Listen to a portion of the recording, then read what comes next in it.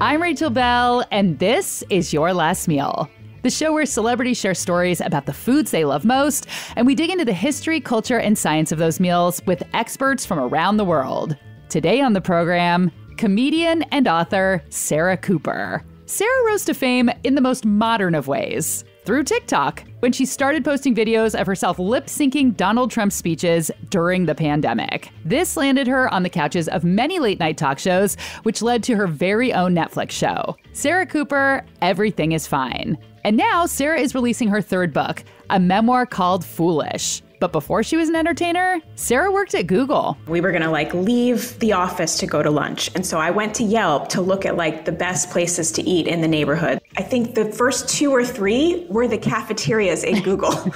I secured a very rare and very coveted interview with the senior director of Google's food program so we could learn more about the free meals Googlers are treated to every day. And Girl Dinner. What is Girl Dinner? Why did Girl Dinner go so viral? All of that coming up later in the show. But first, my conversation with Sarah Cooper. Hi, Sarah Cooper. How are you? How are you? I'm good, Rachel Bell. How are you? Good. I just some people have a name you want to call them first and last name. I think you have one of those names. I think Rachel Bell is one of those names too. Oh my God, we have twin names, but not at all. But we are both from the Bible. So, we were probably friends. I know. Yeah. Yeah. My sister's name is Rachel, but her name has an A in it. I saw that. I noticed that. She probably knows this. When you meet another Rachel, they always say, how do you spell your name? Oh, and that's the same thing with Sarah. Oh, yeah. The H or the no H. Yeah, I don't get along with no H Sarahs. I don't like them either. It's like something is missing, and they're always trying to overcompensate. That's what I think. It's get an H. It's like Napoleon syndrome for Sarahs. Exactly. Yeah. That's very funny. Sarah was born in Jamaica and immigrated to the U.S. with her family when she was 3 years old. And you don't really like Jamaican food. I don't. Yeah, it's a huge bane on my entire family's existence. Oxtail, curry goat, callaloo, ackee and saltfish, all of these dishes. I don't know. I just don't really like them. There are some really basic Jamaican foods I like Johnny cakes, which is just flour and water, which is just fried bread, basically. So I can eat that. But yeah, I came here when I was 3 and I was just immediately correcting my parents' accents. If they didn't say a word right, they were saying Suda, which is soother, but with a Jamaican accent, it's Suda. And I was I think you mean pacifier, that's what they were trying to say. And I would correct them based on what I was learning in school. And just the other day, my mom said to me, Sierra, you don't understand my culture. You don't understand. I'm like, Mom, you brought me here. You brought me here. They did this to me. It's not my fault. They wanted me to be American. And here I am. I'm American. Okay. So give me a break. Does the rest of your family, your 3 other siblings, do they like Jamaican food? Yes, they do. They love Jamaican food. And they kind of have still a little bit of an accent, and I don't really. Wow, that's so interesting. So how does that work when you were growing up? Would your mom make something different for you? Yeah, a lot of times I would eat cornflakes. I really hated when my rice touched my chicken when I was little. So if that happened, I couldn't eat any of it. Uh-huh. So they had to make a special plate for me. Yeah. So I basically just scrounged around, got snacks. I would live for McDonald's and I would live for it when we went to go get Chinese food. Those were my favorite. I mean, I think all kids really just want McDonald's all the time. Right. Okay. Well, that's good. That's good. Yeah. Sarah grew up wanting to be an entertainer, but her parents insisted she get a practical degree. So she got 2, in economics and digital design. She got jobs in tech, first at Yahoo and then 5 years at Google. But on nights and weekends, Sarah performed stand-up comedy, she filmed a web series, she wrote, and eventually she quit Google to pursue writing and comedy. But after several years, 2 books, but not enough money, Sarah started seriously thinking about asking for her old job back. But then she made a TikTok video that changed her entire life. She lip-synced along with Donald Trump, talking about COVID cures in April 2020. I put the how-to medical video where Trump is talking about injecting Lysol into your veins. That one was kind of the first lip sync video that really blew up. Her video racked up millions of views. so she kept making them. Trump, he kept talking. And there's something about his voice coming out of my mouth that really was interesting for people to look at, to watch. It was interesting for me to do. I kind of challenged myself to like get every like sniff and every like cough. It was a lot of fun. And that's when I got an agent. I signed with WME. I sold, 100 tricks to appear smart in meetings for a TV show. I sold How to Be Successful Without Hurting Men's Feelings to a TV show. I got a Netflix special. I got a chance to host Kimmel, guest host Kimmel. Like literally everything that I'd ever wanted and more came true within the span of 6 months from when those videos started blowing up. Hearing Sarah's story, I thought about all the people sitting in their cubicles dreaming of having a different career, a career that they're actually passionate about, something that Sarah actually made happen. The advice I always say is, where does your mind go? What are you doing when you're supposed to be doing something else? Because I was supposed to be paying attention in a meeting, but I was writing down what everybody was doing in the meeting. It's like observing yourself. What do you do without anyone telling you to do that thing? And that's usually the thing that you should be doing. See if you can start doing that before you quit your job so that you can kind of figure out what you can do before you don't have that steady income coming in. Yeah, a friend said to me once, which really resonated with me, was, whose career are you jealous of? And I knew immediately whose career I was jealous of. And I was like, that is what I should be doing. That is the thing that I should try to work towards. Everybody has heard about the perks that tech companies offer. And at Google, that means 3 free meals of truly delicious food every day. When we come back, we're going to take a deep dive into the Google cafeteria with the director of its food program.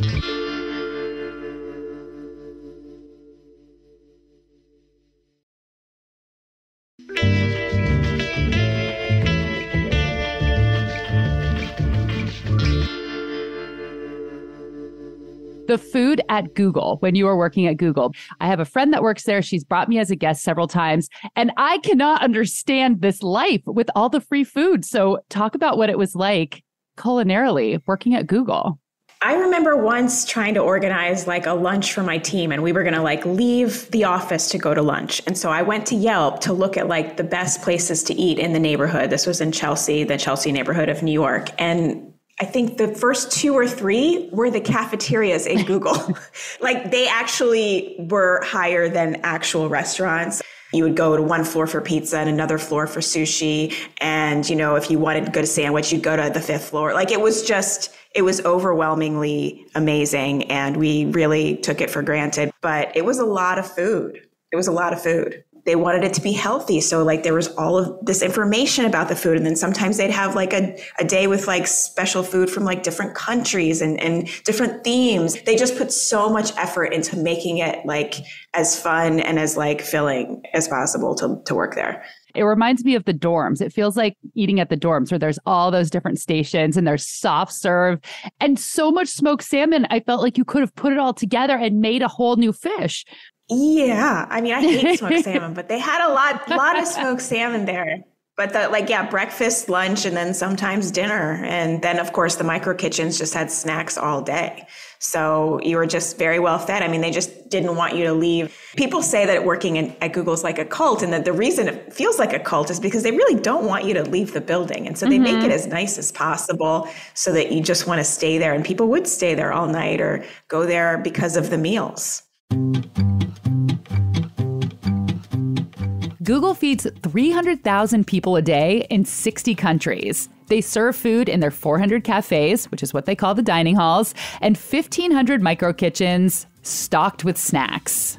You don't pay for the meal. You don't have to swipe anything or track what you're picking up for that day. It's a chance just to come in and relax, come together with friends. That's Matt Hood, Senior Director of the Google Food Program. We kind of trace it back to the early days when the founders said, hey, we want to start bringing people together through food. But it's been in the early 2000s that we've been doing this, so quite a while. It has just become this really pervasive part of the culture. Food is one of the ways that we see Googlers come together. They continue conversations on what they might be working on, deepen their relationships. The folklore is that Gmail was actually the idea for Gmail came together in one of our cafes. And so we really see it as a hub for innovation. And it's been that way since the early days. Employees are welcome to breakfast, lunch, and in many cases, dinner, with a huge variety of hot and cold dishes to choose from. I've become a big fan of our chicken biryani, which is something I had a chance to taste when I was in India in our Indian cafe. And to see that brought across the globe is pretty special. The same with some of the noodle concepts. So we'll have everything from ramen. We might have udon noodles, or meat and potatoes, whether that's a really great rotisserie chicken with local fresh fruits and vegetables surrounding it. Tends to be showing up quite a bit. And then, it's hard to get away from our good friends, the Italians who love to showcase great pasta, great sauces, things that can really amplify local flavors and really bright, rich cuisine. At Google's Mountain View headquarters, there are dozens of cafes, including a sit-down restaurant called Badal that actually requires a reservation. Badal serves what some folks online call California's best Indian food. The spaces and the places that you are able to sit and enjoy a meal. For example, in New York City, our cafes, you can actually see the Statue of Liberty out the window, right? And wow. so that's something you don't get to do every day when you go to work and have lunch. Each campus offers a different menu that appeals to the tastes of the folks who work there. One of the favorite things that we get to do is make our Googlers feel seen. Mm-hmm. And just in the last few weeks, I got an email about a woman who went to the cafe in London and was blown away that there was a Ugandan dessert. And she was from Uganda. Mm-hmm. And so the ability to take recipes from around the world, but then put them into the cycle in a way that can really make people feel seen and connect back to food from home, wherever that might be. I know there's been a trend of people from fine dining restaurants coming and taking jobs like this because they can have normal business hours. It's easier to raise a family. Yeah, I think you hit the nail on the head, Rachel. We do want to provide an elevated service offering to our Googlers, and it's a great way to attract incredible culinary talent. Some of the first chefs that I met when I moved here to the Bay Area were chefs that had their own restaurants or had worked in fine dining. And I remember asking the team, how do we attract this amazing culinary talent?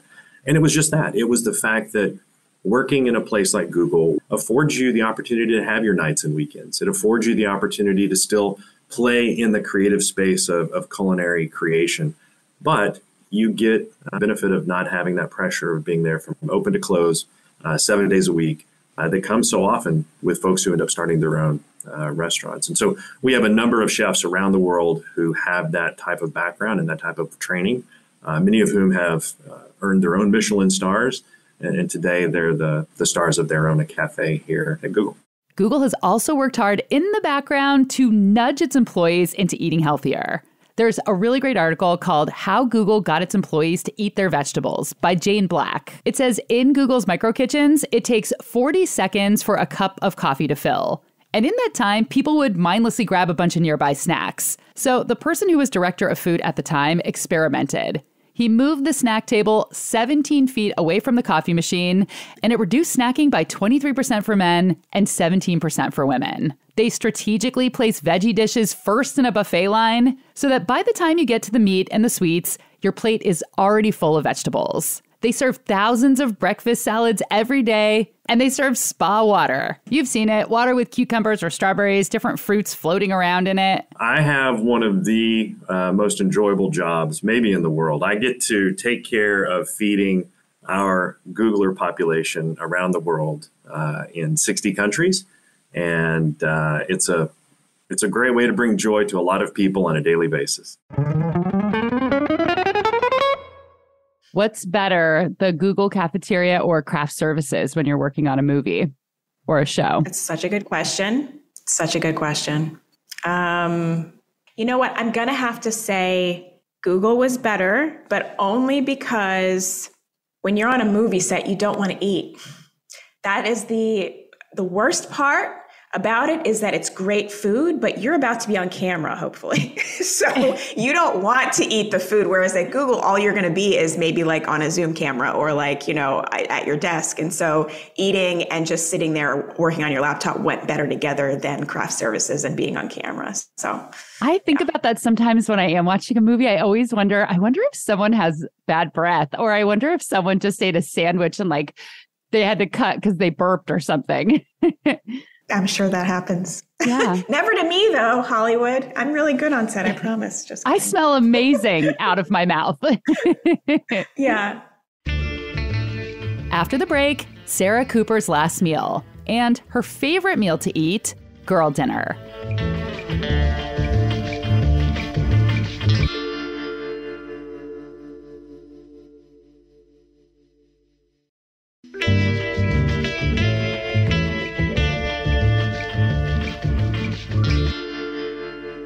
Well, Sarah Cooper, the big question of the show, what would your last meal be? Oh, yes. I feel like I really need to have some pizza.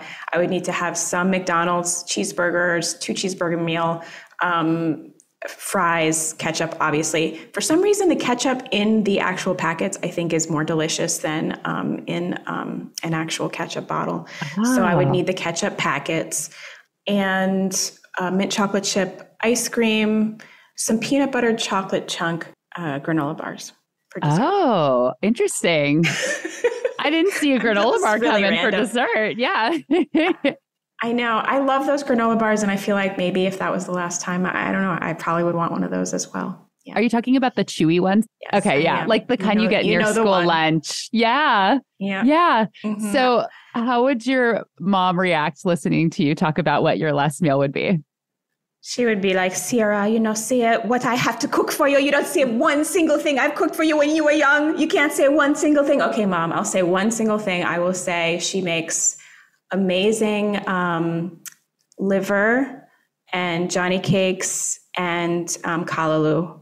I would actually add that as well. And if it's my mom's cooking, then that would be an amazing last meal. Actually, I would take that. Actually, spiritually speaking, I would get rid of everything I just said and have that, because I feel like if I'm about to die, like I should have my mother's cook. If I could have my mother's cooking as my last meal, I think I would actually do that. That's an interesting choice, though, because for someone who doesn't really like Jamaican food much and doesn't like cooking, that you want liver is really surprising to me, because that's something I feel like a lot of people don't like. When I think about what a liver is, I can't eat it. But when I forget that part and just it's very tasty, it's very good for you. And I love the way that my mom makes it. I wish I was more Jamaican. So maybe in my last moments, like it's my last grasp at my culture, so that's what it would be. For her last meal, Sarah Cooper wants her mom's liver, Johnny cakes, and Callaloo. Editor's note, I actually came back into the studio and recorded this after listening to the first draft because I want you to know that she doesn't want to eat her mom's liver. She wants to eat the liver her mom cooks. For the record, Sarah Cooper is not a cannibal.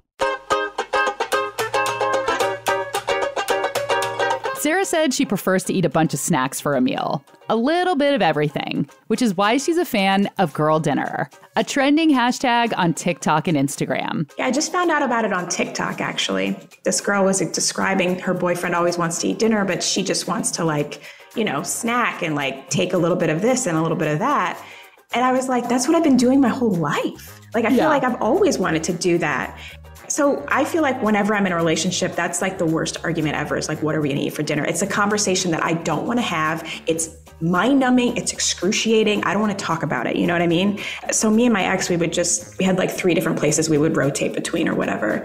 But for me, sometimes cheese and crackers, chicken nuggets is a big one. I also have girl breakfast, which is just yogurt with some granola and maybe just a latte sometimes, and it's not like I'm dieting. It's just that I feel like there are other things I want to do. Now, I will pig out on some pizza. Tacos, I've ordered tacos the past 2 days, but I don't cook, so I don't know. It's just girl dinner is kind of where I'm at. Yeah, it's more of an assemblage of a meal instead of cooking, just bringing together all these parts. And everybody loves a charcuterie board. I feel like it's kind of like that for dinner. Exactly. It's like a charcuterie board, except, but with chicken nuggets. I really don't like salami. Yeah, but with chicken nuggets and honey mustard sauce. And the thing that I did discover is a cracker with a piece of Gouda cheese and a dollop of honey. That's a good snack. What is the definition of a girl dinner? So a girl dinner, textbook definition, I would say, is a low maintenance meal, typically a collection of snacks, side dishes, and small portions that satisfy the exact cravings of the eater. And like for me, it's a range of textures. It's grazing. I want crunchy and I want soft. I want a bit of salty. I want that sweet. That's Olivia Marr, creator of Girl Dinner. I've always called it girl dinner to myself. I think it's just from Hot Girl Walk, Hot Girl Summer. And it was something that I did alone, and I'm a girl, and it felt fun because my boyfriend never eats that way with me. And he was at the gym and I was alone, and I was like, girl dinner. And I was like, I can't be the only person that does this. And I just felt like it would be one of those perfectly relatable moments where hair's a mess. I'm in my kitchen, baggy t-shirt, whatever. I'm just going to throw it out there. I recorded it in the TikTok app and sent it out right then. And then here we are. Olivia's Girl Dinner video has millions of views. There have been countless spin-offs, and Girl Dinner has been covered everywhere from the New York Times to the Today Show. Meet the Girl Dinner, a TikTok sensation that has women everywhere saying, dinner for one. Girl dinner. Girl dinner. No cooking, no cleanup, only indulgence.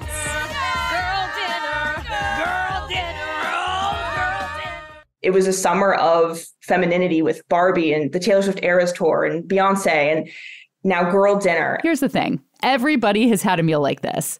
Everybody has pulled little bits of leftovers out of the fridge to make up a meal or had cheese and crackers for dinner. Olivia didn't invent the concept, but she gave it a name and it resonated. And why is it called Girl Dinner? Because it just feels so deeply feminine to eat this way and to basically take a moment for yourself. I think as women, we have been told a lot what to eat and what not to eat and how to cook and how to be a good woman or a good, housemaker and homemaker. And this is stepping away from that and just going, actually, what I want right now is not any of that. And I want a simplified version and I want exactly what I want. And I'm going to have that. I have to admit, I felt a bit of an ick when I first heard the name Girl Dinner. I am not a big fan of gendering food. The idea that steaks are for men and salads are for women and women not ordering what they really want when they're out on a date. And critics of Girl Dinner have said that it looks like disordered eating, which I personally don't agree with. Some people are saying Girl Dinner is an act of feminism, women eating exactly what they feel like eating and choosing not to cook and clean. Girl Dinner represents a conscious choice to opt out of the tyranny of cooking and doing the dishes. It's also, conveniently, the answer to fridge cleanout day. That's Jessica Roy. I wrote an article called, Is it a meal, a snack? No, it's Girl Dinner for the New York Times. What's an example of a girl dinner that you have had recently? I actually live in Paris, and Paris is sort of like the capital of the girl dinner. They have like dînatoire, which is basically the French version of a girl dinner where you have a bunch of appetizers for dinner. So I like to go to the market and get a couple of different kinds of fruits. So in the summer, some peaches, a bunch of olives, like a good baguette, a good hunk of cheese. And that's really like my favorite way to eat, especially in the summer.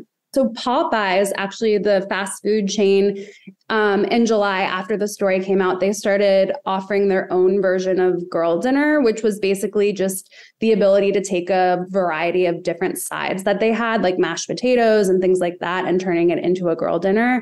I wish all restaurants would do this because when I go out, I'm always deciding between 5 or 6 dishes. And I've always said like the best restaurant concept would be like a little of this and a little of that. So yeah. I know it's not really like that great of a financial plan for restaurants to serve food like that, but the girl dinner model is really where it's at. I would love just like 2 bites of everything. Do you know what I mean? And so I totally agree. I think if a restaurant could figure out how to sort of capitalize on that and serve like tiny portions of 6 different things, I think that would do really well. That's basically a buffet. So maybe there needs to be the invention of a gourmet fancy buffet. Like actually there's a place in Seattle, they stopped doing this during the pandemic, but it's a really nice restaurant. And for their Sunday brunches, if you ordered an entree, you had access to this fancy kind of small buffet where every month it was featuring a food from a different country. And that was so fun because usually buffets, it's either Vegas or Atlantic City or right. It's not like the highest quality food necessarily. Yeah, but I guess that's the best way to just get a little bit of everything. Yeah. So basically I'm hearing that the next trend that we need to bring back is like a fancy buffet. I can see that catching on because it has the kind of kitsch factor. No, totally. I mean, you have the New York Times. Let's get this out there. Let's do it. Olivia says she sometimes gets asked, well, what's boy dinner then? Like, what does boy dinner look like? It's farts. Farts for dinner. We were like, Mountain Dew and Domino's. And I'm like, yeah. It's its own huge trend on its own. I just saw one that said boy dinner, and it was 2 plates of steak cut into cubes, and a gallon of chocolate milk. Boy dinner. Oh, I kind of like it now that the chocolate milk's there. After chatting with Olivia and Jessica and hearing the backstory of how the name came to be, calling it girl dinner doesn't really bother me anymore. But if I was going to put a name to this universal behavior, me standing at the kitchen counter eating bits and bobs pulled from my cupboards and the refrigerator, I would probably call it raccoon dinner. I had a raccoon lunch today. As I was working, I got up at least 5 times to scrounge around for a snack that I wasn't actually hungry for. A leftover slice of pizza made in the Uni pizza oven. It was broccolini and chicken Italian sausage, if you care to know. I got up for a handful of pretzels. I got up for half an apple. I had a few spoonfuls of this chocolate tahini sauce that I tested for my cookbook. I had a chunk of mozzarella wrapped in a basil leaf sprinkled with salt. So for me, it's not so much girl dinner as procrastination snacking that leaves me not hungry for regular dinner. This is my meal. I call this girl dinner. Girl dinner. Girl dinner. Girl dinner. Oh, girl dinner. Let's get back to Sarah. You do talk about chicken nuggets a lot in the book. It comes up. It comes up, yeah, several times. Yeah, I'm just a chicken nugget person. I'm more of a honey mustard dressing person, and the chicken nuggets are really just a vehicle for my addiction to honey mustard. Yes. So you said that you love condiments and you basically eat just for an excuse for condiments. What are your favorites besides the honey mustard? Ketchup. I love ketchup. Very good. I like any kind of aioli. Any kind of aioli. I love saying the word aioli. I know you do like a little dance too. I like the aioli dance. Aioli. That's my Macarena, which I can't even say for some reason. But yeah, I like, those are my 3 top ones. Yeah. But any kind of condiment I like. So something. Duck sauce. Oh, and so duck sauce is such an East Coast thing. Like my mom's from New York and I've lived on the West Coast my whole life. No one knows what duck sauce is here. Really? Yeah. Nobody. Oh, you don't see it anywhere. So no one says it. And I remember as a kid, I would say it when I would come back from New York and everybody was confused. You have to move. I know. We have ducks. You have to move. But no duck sauce. That is a deal breaker for me. To just be reminded constantly by seeing the ducks and not having any duck sauce. No sauce. Sad. Yeah. I guess what is it? Is it sweet and sour sauce is kind of what it is?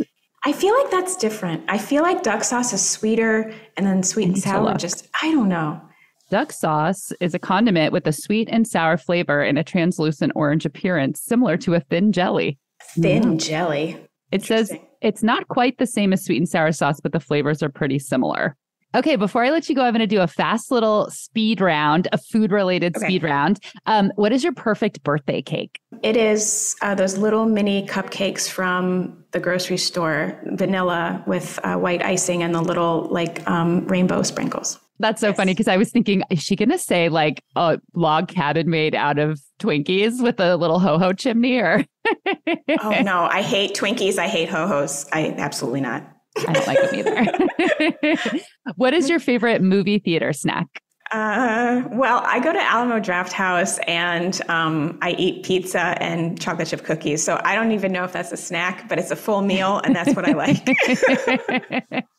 Have you ever, as somebody who made their career on social media, have you ever cooked or tried a TikTok food trend or recipe? I haven't. I love watching people make things, but I just love watching. I'm a watcher. I don't need to try it. I'm good. So no, I haven't tried anything. And as you mentioned in the book, you like to smoke weed or take edibles. What is your favorite stoner snack? Oh, I do love a peanut butter banana smoothie. And you make it yourself? I make it myself. I get a frozen banana, about a cup of oat milk, and about 2 tablespoons of peanut butter. And it's very delicious. And that was Sarah Cooper's last meal.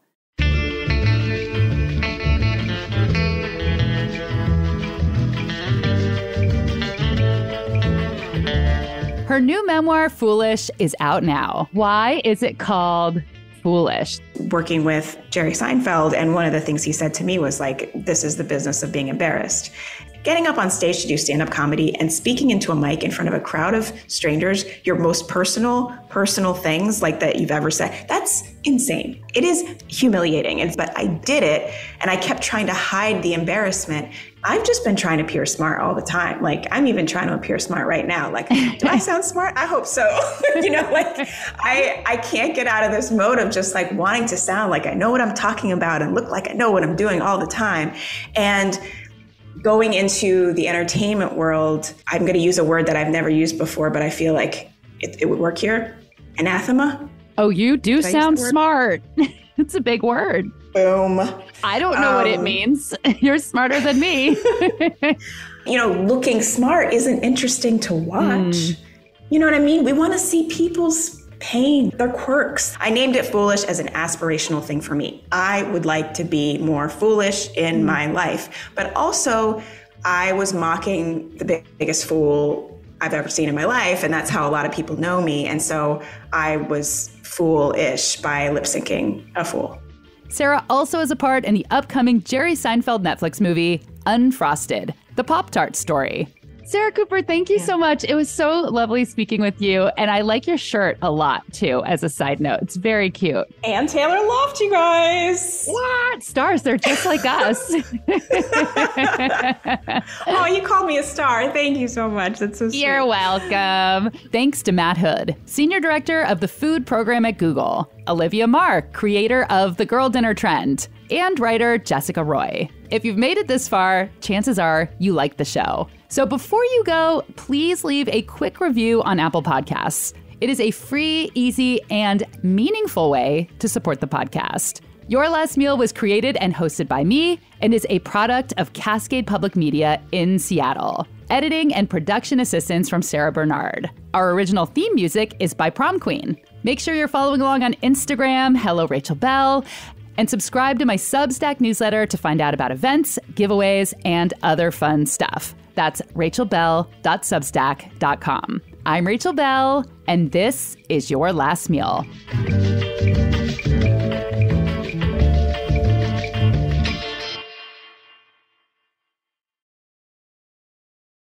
Well, I still don't know that word you used earlier, so it's going to haunt me for the rest of the day. Pretty sure I used it wrong. Say it again. Anathema. Anathema. I'm going to write it down and add it to my vocabulary.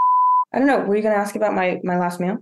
Oh, I can. I don't usually do it, but I can. Yeah. What would your last meal be? My mother makes an incredible feta dip. Unreal. Bear with me here. A Chili's El Presidente margarita, because I love cooking and I love making things from scratch. That's how I grew up. That's what my mom did. So I just sometimes love the classic, like American chain style eating. Yeah.